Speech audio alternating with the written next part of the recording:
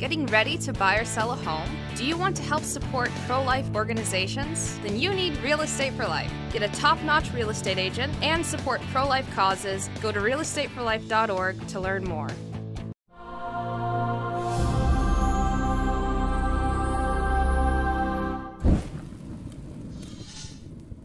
And which of you, by taking thought, can add to his stature 1 cubit? Words taken from our Holy Gospel today. In the name of the Father, and of the Son, and of the Holy Ghost. Amen. Today we shall study the easy path to sanctity, abandonment to divine providence. Abandonment to God is the virtue of virtues, says St. Francis de Sales. How happy should we be if we faithfully practice this virtue? Undoubtedly, we should arrive at the highest perfection of a St. Catherine of Siena or of a St. Francis and of many others. This is because abandonment to divine providence is nothing less than the conformity of our will to the will of God. St. Francis continues, "Oh, if the holy will of God reigned in us, how happy should we be! We should never commit any sin or live according to our irregular inclinations, for that holy will is the rule of all excellence and sanctity."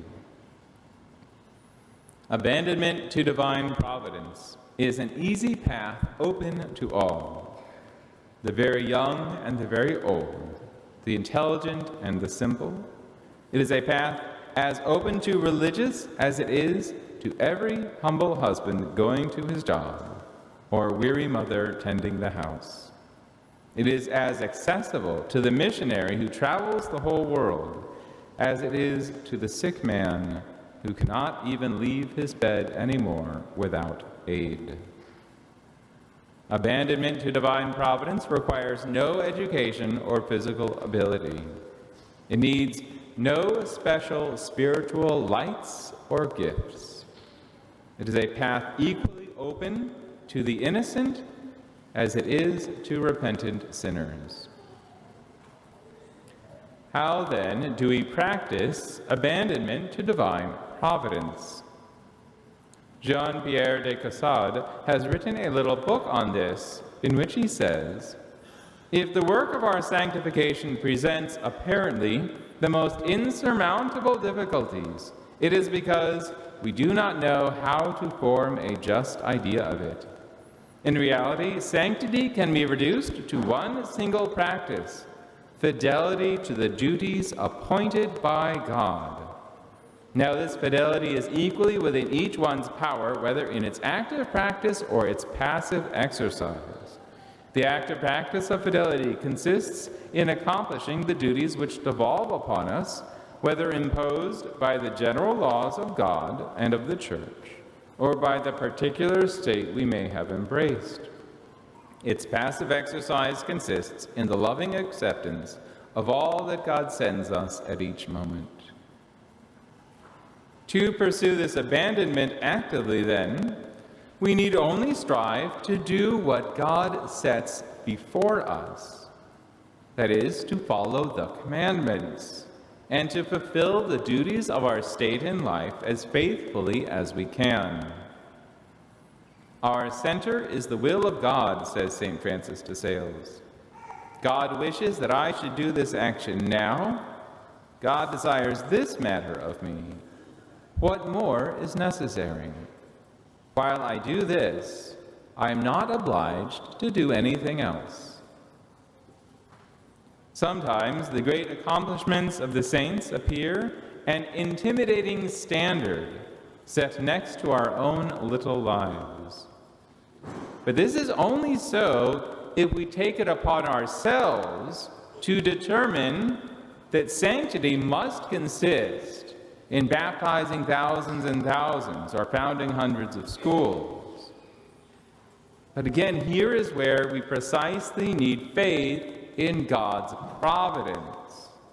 That God's providence includes those saints who are great like towering oaks, just as much as it includes the little violets who nestle in close to the ground, taking their own little space, doing just what God intends them to do.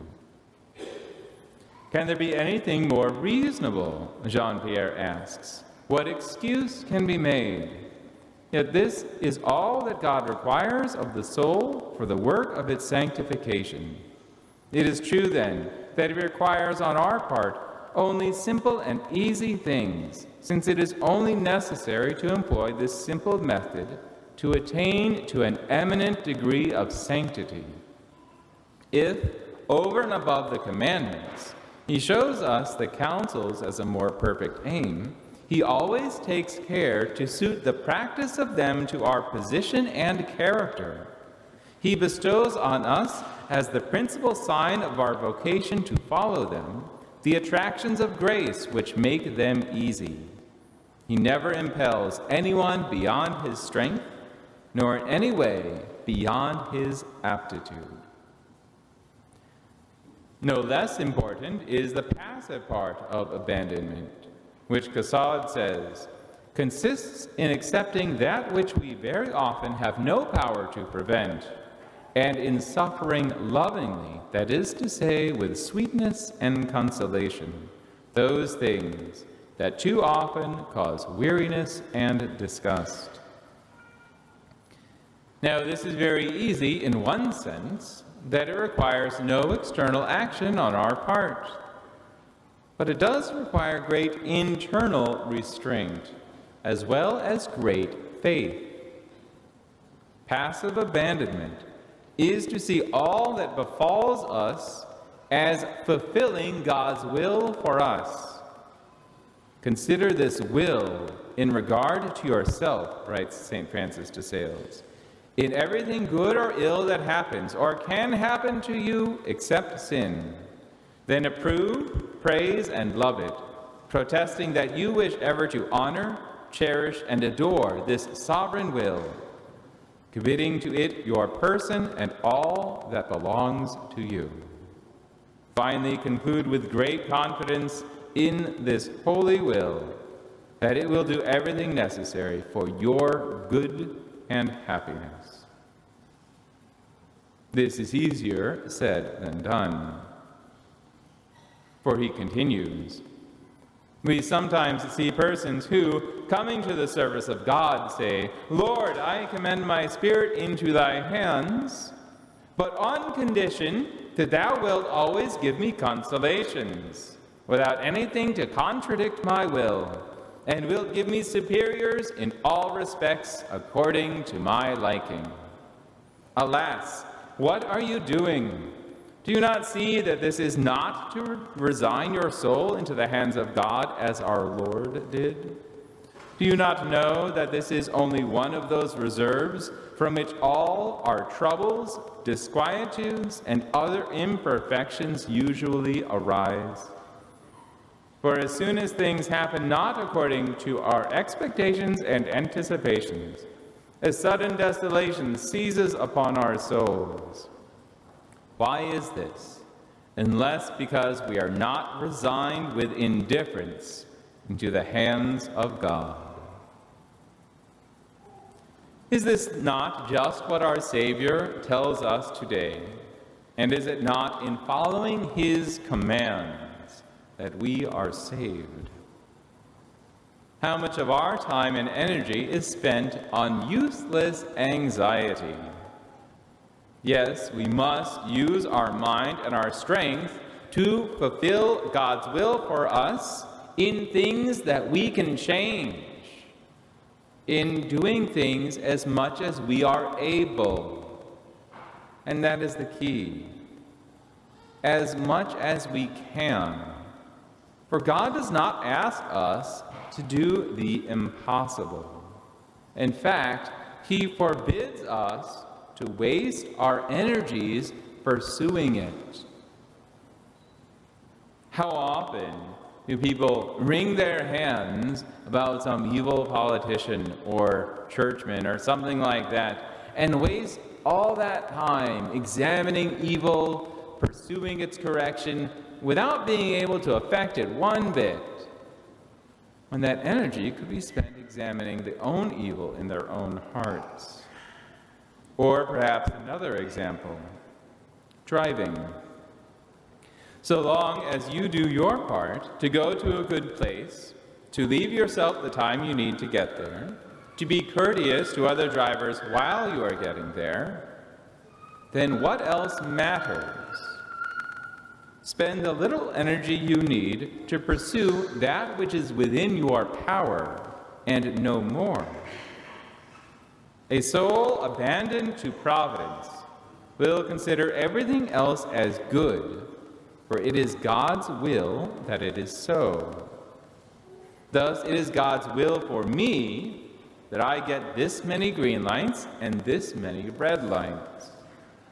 And so the soul conformed to divine providence will always be at peace, for it always has just what it needs and everything it desires. If the red light makes me upset, why? Why does it trouble me? Because it contradicts my will. But it does not contradict God's will. By worrying about it, can you make the light change any faster? Will it look down upon you and see that you are in a hurry to get somewhere, unlike everyone else, and take pity on you and change to green for your sake? Is this not then that simple pride which presumes that all things should be conformed to my will, and thus is angered or saddened when they are not? See the results. Your soul is now disquieted, troubled by the red light. You are now more irritable, unpleasant to be around. You have wasted energy on what you cannot affect, and then suffer the want of it in the things that you can affect. You lose your self-restraint, snap at your family, become gloomy and morose, all because you wasted effort resisting God's will in this tiny little thing. Jean-Pierre states, if that which God himself chooses for you does not content you, from whom do you expect to obtain what you desire? Do you know better than God? As he ordains it thus, why do you desire it differently? Do you imagine you will find peace in resisting the Almighty? Is it not, on the contrary, this resistance which we too often continue without owning it, even to ourselves, which is the cause of all our troubles? Now we should note, though, that in all this, what matters is the conformity of the higher part of the soul to the will of God. Any and all present evils and obstacles prompt in our lower nature displeasure and produce these effects in the lower part of our soul.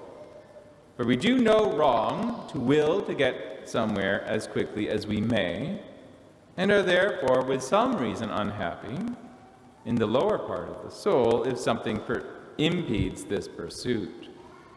Abandonment to divine providence does not mean that one must always feel peaceful, that he is never beset with irrational emotions, or that he never feels anger or sadness rise up in rebellion against him.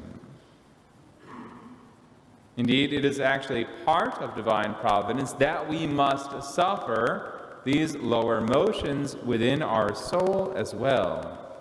Suffer them without engaging them, without embracing them, meditating on them, or acting on them.